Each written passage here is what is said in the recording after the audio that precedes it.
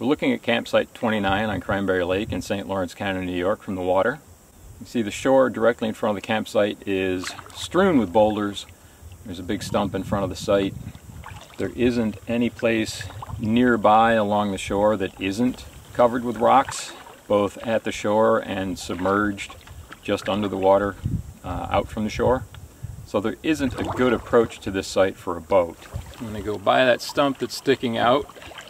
I'm going to turn back to the shore at about a 45-degree angle, being very careful because there are submerged boulders.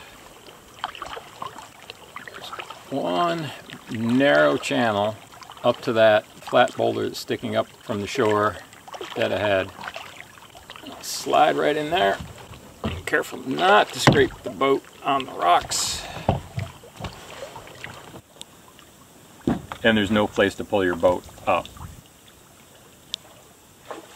It's quite a step up to get from the water to the land. One nice thing here is that there are flat, exposed boulders. They're a nice place to put your pack down and unpack, so you don't have to put it on the ground and get it all dirty, covered with pine needles and stuff. So somebody left 2 huge bags of empty returnable containers. It's good that they're collected. Be that as it may, you know, it's not a lot of fun to come in and see those there. Right where that log is in the center of the screen used to be a large white pine. There's the remains of it there. It left some of the logs for stools and tables tipped up on end. You have a clearing.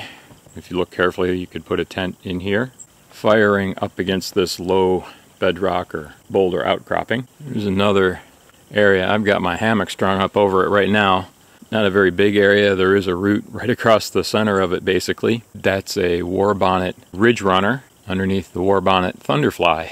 It did rain last night, even with the tarp spread high and wide like that, and I stayed dry. There's a little bit of a screen from the water by these small evergreens. You have a really beautiful view down Dead Creek Flow, especially in the morning when the sun rises. It illuminates that far shore. I don't believe there's any private property, so there shouldn't be any lights from cottages or buildings that you can see on the opposite shore. And there is another campsite way down there in the arm of Dead Creek Flow that could just be visible from this site, but it's a long distance off. Your next nearest campsite is actually through the woods behind you. The prevailing winds will come from the southwest, and you're out on a point. That should keep it relatively low bug.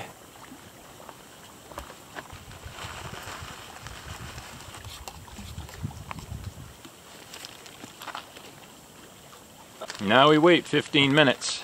We've got the North African stew by Hawk Vittles for dinner tonight. That smells nice. Very pleasant.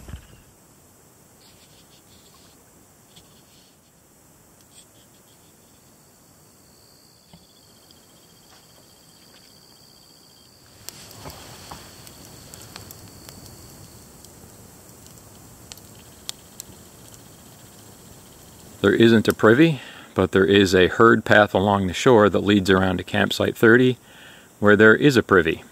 You will come into a stand of white pines. Some of them are very impressive.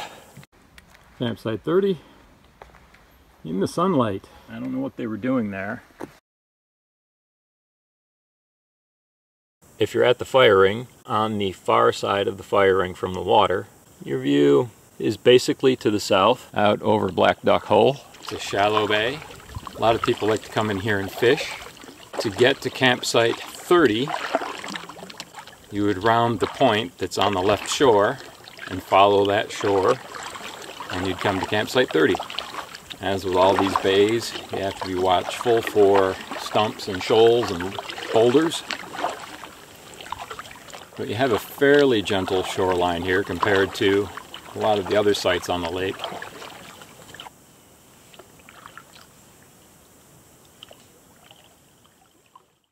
Sunset's going to be through the trees. Picnic table. You know, the table is nice. And a bench.